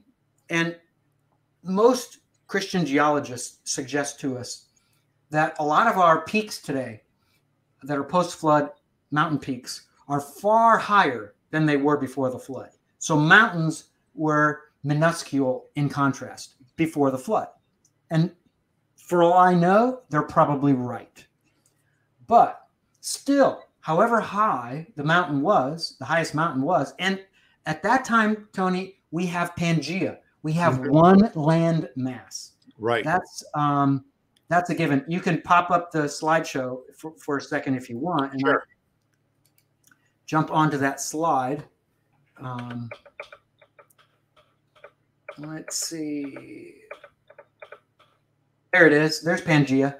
So if you were to take the majority of the continents and land masses of today and put them back as if they were a jigsaw puzzle, you'd see that South America fits right in here with this this wedge out of Africa, and that Africa fits together almost perfectly with, well, this here, which goes south of Sinai, with India here fits in this to wedge in here, and then Antarctica fits in here. And of course, in ancient most times, Antarctica had plant life all over it, right? Like you see here. Yes. How do you get plant life on Antarctica? It has to be a completely different world. Yes. And how does that fit with a local flood? And so Antarctica is here, and Australia fits against this portion of Antarctica. And what you have is you have certain plants and animals that are native to parts of, let's say, this part of Australia, and then they're not up here in Australia, and they're not in the west of Australia, but they are in our Antarctica in ancient times. This plant in this case, it's all through this part of Antarctica, and it goes through it, through what's visibly the top of Antarctica, into India, which is the southern part, and then through Africa and into South America. Just perfectly like if you fit the jigsaw puzzle, it fits perfectly. Same with animals like this one, this Lystrosaurus, and then these dinosaur age animals here with their appearance on continents that only makes sense if it was all one landmass in greater antiquity. So you can probably pop off of this now. Okay. But the whole point being, we have a Pangaea, right? Yeah. And so the highest mountain, you can't tell me that's, he's only talking about one continent. No. Even non-Christian, anti-biblical historicity, secular professors and scientists will tell us that there is a Pangaea. So it had to be one highest mountain, and the water is X, amount of feet or meters or however you want to measure it above that mountaintop. Right. So that being the case, it's got to be a universal flood. Right. And it only makes sense, Tony, geologically, if this happened. Yeah. Maybe we can kind of leave this as a teaser for next time. And next time you have me, if you and I both, or one of us, remembers, I'd like to put up a slideshow and walk through it. Sure. With a demonstration in geological terms of how all this can fit with what we know of what's on the earth today, but only makes sense if there's a universal flood, and yet makes no sense whatsoever if there's only a local flood. That's right. And so just for everyone, if you're wondering what Pangaea means, that Dr. Petrovich just mentioned. So Pangaea, the word pan mean all, Gaea, earth. So all earth meaning one landmass. Pangaea simply means that the earth was all one landmass at one time. And that if you look at a map of the world, you'll notice it does look like a jigsaw puzzle, that various continents fit with others, like South America fits at the bottom of the continent of Africa. And so I would say that, Doug, that something like the flood, and we underestimate the power of water. Hydraulics is an incredible form of energy. I mean, they've done tests where they've placed water into an iron canister of iron, and you put in a freezer. The water will actually burst through the iron. The freezing of the water will actually break the iron. Mm-hmm. And so we underestimate that. In the book of Genesis, it says it's not just that the waters were coming down, but it says that the springs under the earth were bursting out. So there was there's tsunamis going on, cataclysmic earthquakes on the seabed and so forth. So we can understand why there was this rupture of all this landmass started to break apart and rupture. And it also brings about that, as you mentioned, the Antarctica used to have lush vegetation. It also explains the freezing of the poles, of the north and south poles of the planet Earth. So a lot of this, and I'm sure we'll discuss that when we deal with geology, But isn't it interesting at the end of the flood that the Lord gave us a sign? He put his covenant sign of the rainbow, which has been perverted and distorted in our day by the LGBTQ community. They take this beautiful sign of God's covenant that he would never destroy the world with a flood, which would make no sense, Ed, if it was a local flood, because we get tons of local floods. There was just one in Las Vegas. I don't know if you saw it. Yeah. Talk to the Filipinos. They'll tell you about local monsoon floods every year. Yeah. And so if the flood was local, God has not been doing a good job of keeping his promise that he would never destroy the earth by a flood. If it's local, he's broken that promise many, many, many times, because we continue to have local floods today. And Tony, let me end my thought on this topic. Sure. By coming full circle back to the Is Genesis history film, which my contribution was the Tower of Babel event. Yeah. In that film, I attempt to suggest, and you know, I get very little airtime because there's so many other people that have to be interviewed, but there's a separate DVD that was made that gives a fuller explanation of all of this that I offered, that they put in this special DVD series. But anyway, so you can get that from the isgenesishistory.com website if you're interested. But the point is, in my section, I try to prove, or try to suggest, I don't have time to prove it even, that the original Babel of Genesis 11 is not the Babylon of Daniel's time. Right. The Babylon of Daniel's time was not occupied during the Uruk expansion, which again, I'm connecting to the post-Babel dispersion. It was non-existent. It wasn't even a community, Babylon of Daniel's day. Right. But if you look at the ancient Mesopotamian sources, there are 8, you can count them, 8, at least 8 ancient cities or sites that are called Babel. Oh, really? Yeah, 8. So it's not just Babylon.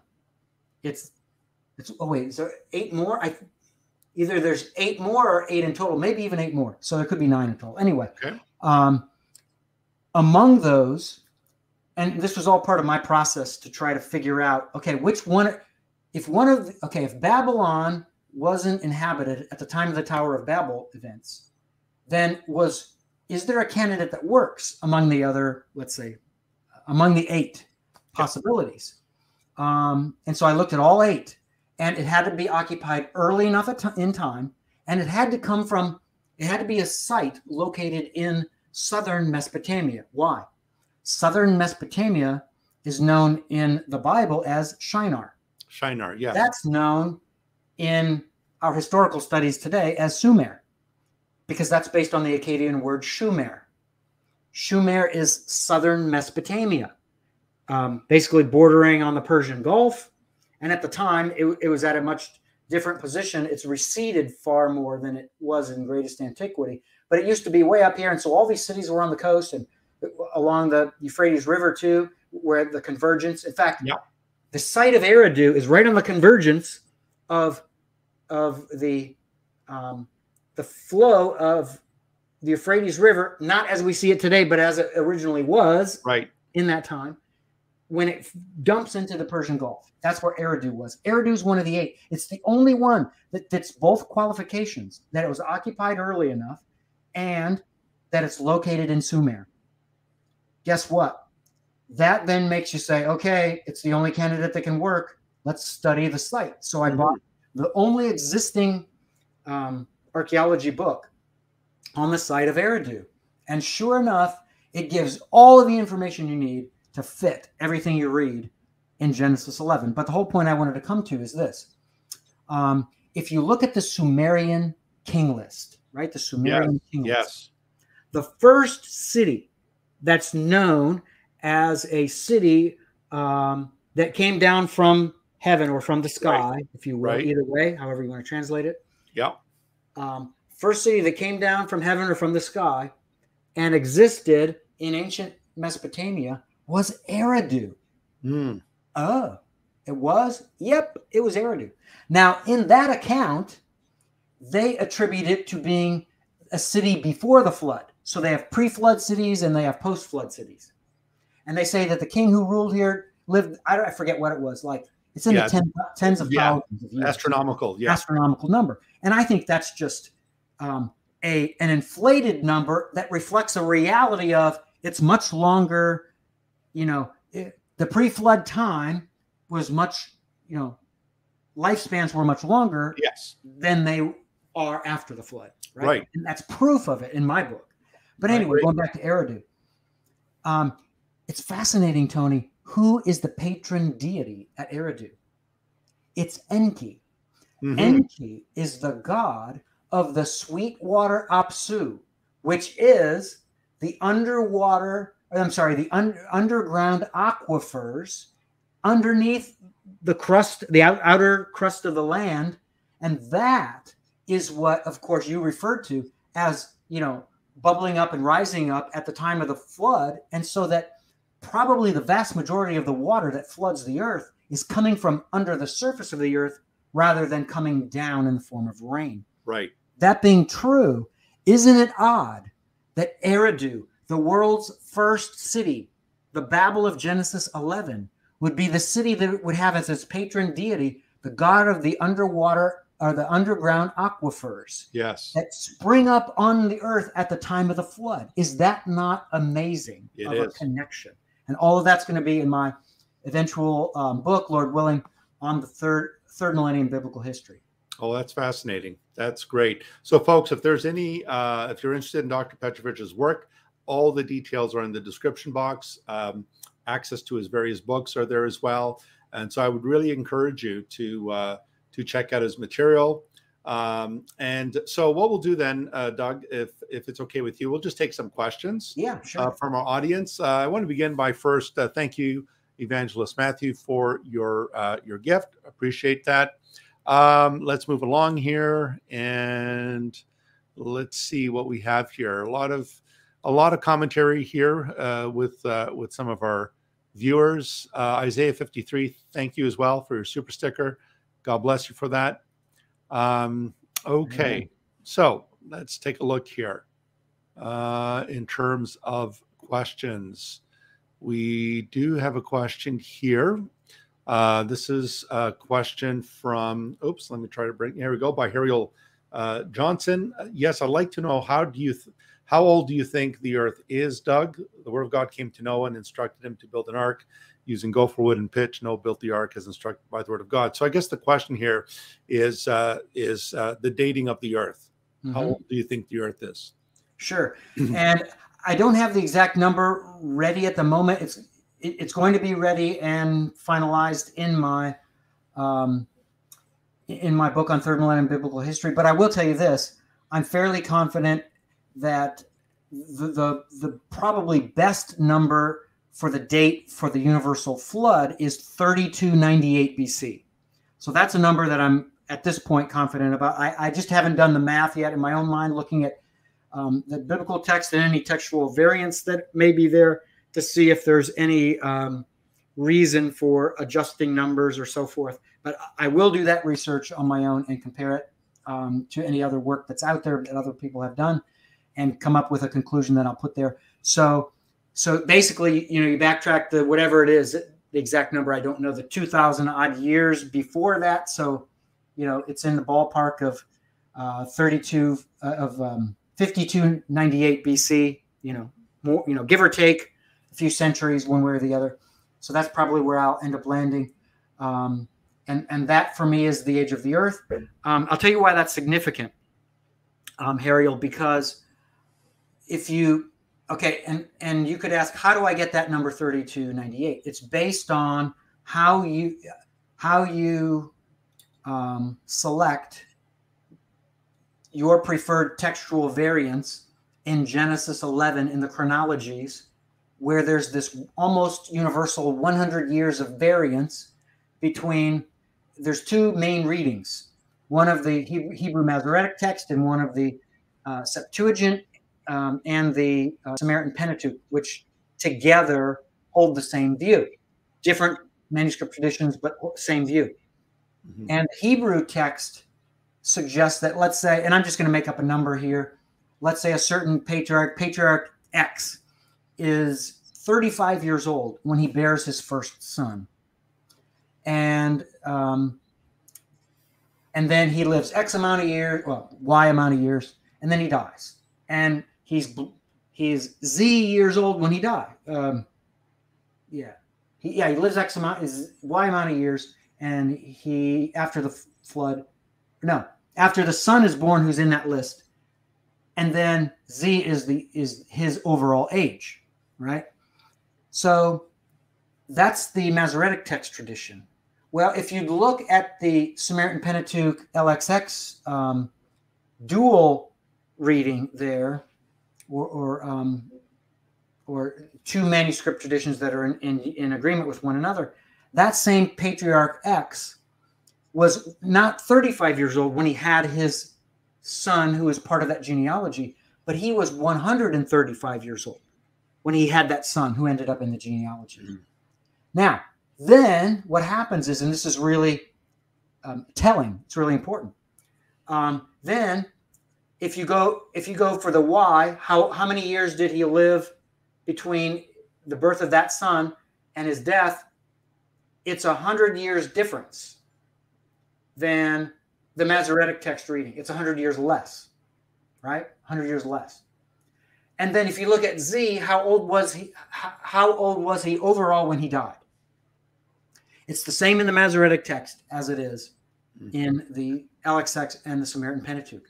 What that tells us is, this is not what we call in textual criticism, as Tony knows, an accidental error. Mm-hmm. This is what's termed an intentional error, meaning not that it was intentionally made wrong, but that some scribe along the way intentionally edited or changed the text to do what he was considering to be changing the text, to fixing a bad reading into a good reading. Right. And as Tony can probably vouch for, the number one most important canon of textual criticism, or rule by which the game is played, how do you determine which textual variant is correct? Mm-hmm. You tend to favor, the number one rule is, you tend to favor the variant that best accounts for the rise of the other variants. So if you were a scribe of ancient Israel and you saw that this patriarch was 135 years old when he had his son that's in the list, and the next patriarch is 142 when he had his son, and the next patriarch is 163 when he has his son, you scratch your head and say, something's rotten in the state of Denmark. Probably the biblical writers got this wrong. I'm going to fix this problem, because that doesn't work. You don't have sons when you're 135 or 142 and whatever. But you do have them when you're 35 and when you're 42. That works. Mm-hmm. So it makes perfect sense that scribe would change his text to say, let's reduce the birthing age of the father in that list. And then let's make up for it by giving him the same amount of overall years lived, so that we're not changing his lifespan. So it's an educated, calculated change to the biblical text as it reads. And that makes perfect sense. That kind of change makes no sense. Let's see. Yeah. It makes no sense at all. If your text reads, you're the scribe, you're the ancient Israelite scribe, and it reads at 130, at 35 years old, this patriarch had his son, right? Wait. You're not gonna change that intentionally to be 135. You're not going to say it's more logical if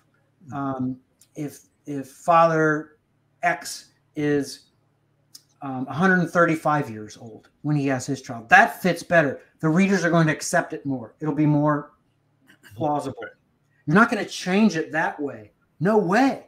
You'd be kicked out of scribe school. Your manuscript would be ripped into shreds. But it makes perfect sense if it goes the other way. So that's the rationale, the main rationale for why the Genesis 11 textual variants almost certainly read in such a way that the patriarch was 135 rather than 35. And what happens when you see that and work with it is, if you take all of the patriarchs with whom that applies and you extrapolate, it takes you back further in time when the original one of those patriarchs in the Genesis 11 chronological list, genealogical list appears. So with the Masoretic text, you're looking at 2400 something BC for when the flood happened. But the problem with that, Tony, is that's after the pyramids are built. And there's no way in, nothing in the realm of possibility to allow for a universal flood to happen after the building of the pyramids. Yeah. No, the flood's got to be long before prior. that. Yeah. So that fits, the history fits the Samaritan Pentateuch Septuagint reading in Genesis 11, but it doesn't fit the Masoretic text. So the biblical text works better with logic, right? In textual criticism, if you accept those readings, and history works better if you accept those readings. So that being the case, that gives us rationale for accepting 3298 BC as the time of the flood. Right. Right. And since you mentioned earlier, Doug, about textual criticism, maybe we can address the the Masoretic reading that the rabbis actually claim that Shem survived the flood, obviously, and that he actually lived until the time of Abraham, so that they identify him as Melchizedek. And so maybe I'm whetting some people's appetites here, but the rabbis taught that Melchizedek was actually Shem, the son of Noah. And that's because there's been a lot of question about the Masoretes playing around with the numbers, with the ages and so forth. So that's what you said there, Doug, really kindled my interest. But that'll be for another day. Sure. And by the way, I just noticed that you've been fully Americanized now that you say Z instead of Z. And so you've lost the Canadian Commonwealth version of Z.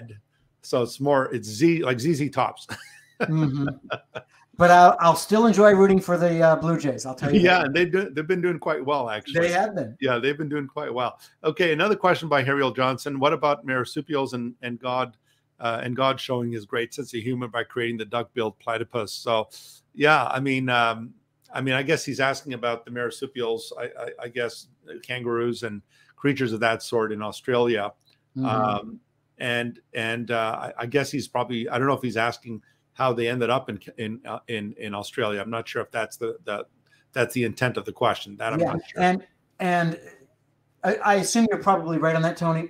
And I would defer to someone out there like Todd Wood, who actually is a fellow scholar who appears in the Is Genesis History film. He'd be the perfect guy to answer this question. He is a biologist, and he's been working on the kinds of animals as they come off of the ark. But the only thing I can say kind of semi-intelligently, let's say, in relation to this question is that Todd's perspective on what happens with the animals that are on the flood is that it's not as though every species or every form of every species has to appear on the flood, right? So it's not as though you're going to have Arabian stallions and you're going to have whitetails and you're going to have, all of the kinds of horses on the ark for this to work. No, but you had a kind of what Todd Wood refers to as a Swiss Army knife kind of animal. Yeah. And it simply adapts to its environment. And so in the hotter places where it has to run more, it's going to be faster, it's going to have longer legs or whatever, and colder places, etc. So probably you have a lot of Swiss Army knives coming off the ark, if you will, and then God allowing those kinds to develop according to their climates and their habitats that are native to them. And, some things die off, others don't. Some new things develop in certain places that don't develop elsewhere. So that's how we can, I think, work out all of the kinds. Yeah, you're right. It's pretty humorous that God would, allow a marsupial such as this in Australia that he doesn't put anywhere else in the world. Yeah. Right. Yeah. And that it survives. That's God's sense of humor at work. When the English settlers, when they went to Australia and they saw, when they reported the platypus, the people back in England were saying, "You're insane. What type of a creature has the body of a beaver and the bill of a duck?" And so it's quite interesting that the early English, the English settlers there in Australia, when they reported on that, it was met with unbelief that how can such a creature exist? But that is the beauty of God's creation. And so, and Tony, doesn't that make sense? Because we tend to judge the past by the present, and that's one of the themes that screams out of the Is Genesis History film is we can't judge the past by the present. Right. We have to judge the present by the past. Right. And try to figure out how that works. But we're foolish to say, X, Y, and Z can't happen in the past because of what we see now. Right. Right. Very true. Well, Hariel always mentions my home here, the Toronto Maple Leafs. Truce, I know you love hockey though, brother, and that's good enough for me. So yeah, I mean, Toronto Maple Leafs. They're, as I said yesterday in the live stream yesterday, Doug, that the last time the Leafs won the cup was back in 1967 when I was born. And so since I was born, the Leafs have never won the cup. So I don't know if my birth had something to do with it. But Tony, I can say I out-Trump you here. Okay. My infamy with my number one team. I grew up in Akron, Ohio, and I'm a lifetime Cleveland Browns football fan. Okay. Football. Okay. And my team, the Browns, they never won a Super Bowl to date. And the last time they won a championship was in 1964, the year I was born. So there you go. That's even greater infamy. Yeah, there's something about us Canadians. We seem to offset things in the world. So it seems. Hariel just mentioned, I thought I've thoroughly enjoyed the session. Yes, 2 Babylonian, 3 actually, 1 to Cone, I heard. I'm not sure if I'm missing something there, Doug. I didn't catch on either. Yeah. Okay. All right. Let me see. Glad you enjoyed it though. Yeah, glad you enjoyed it, Hariel. Question here from Michael, my good friend Michael. Have you read the book by Dr. Terry Mortensen, Where Did the Millions of Years Come From? I think I've heard of that book, but have not read it yet. No. So, you can always write in with your thoughts on it if you have that, and maybe Tony could pass that on to me. I'd be interested to see, what your thoughts are if you've read it. Yeah. Okay. Apologies there. Hariel makes a good point here. He does mention Melchizedek had no beginning or end of life, no genealogy. We know Shem's parents. We know it was Noah and his wife. Whereas Melchizedek, what we can say about Melchizedek having no beginning or end of life, it doesn't mean Melchizedek he's a Christ-like figure. He's a type of Christ. He is like the Son of God.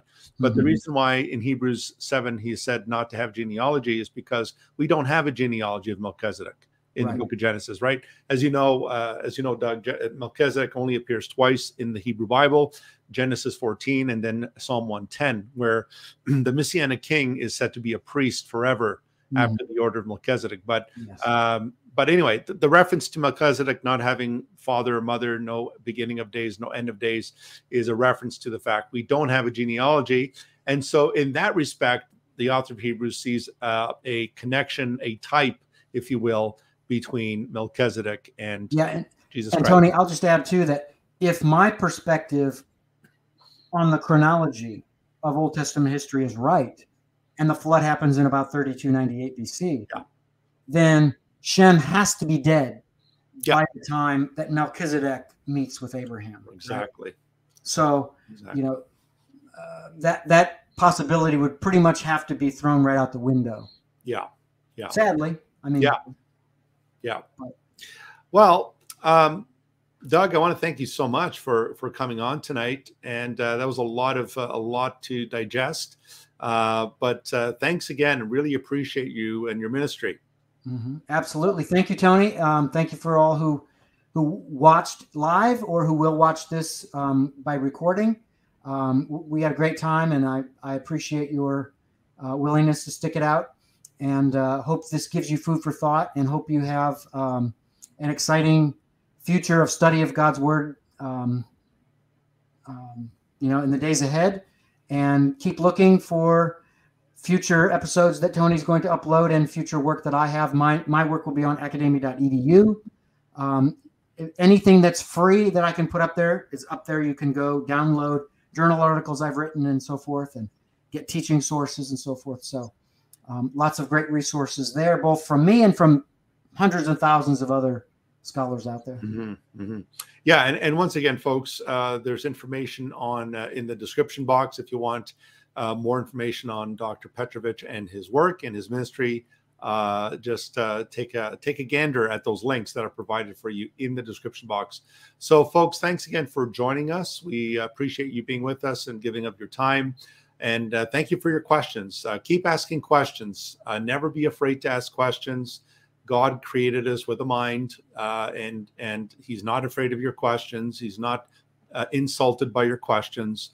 He invites us to come and reason together, says the Lord. Though your sins are red as crimson, they shall be white as wool. Though they're red as scarlet, they shall be white as snow. And that's the promise that we have in Christ. And so thanks again, everybody. God bless you, and look forward to seeing you in future episodes.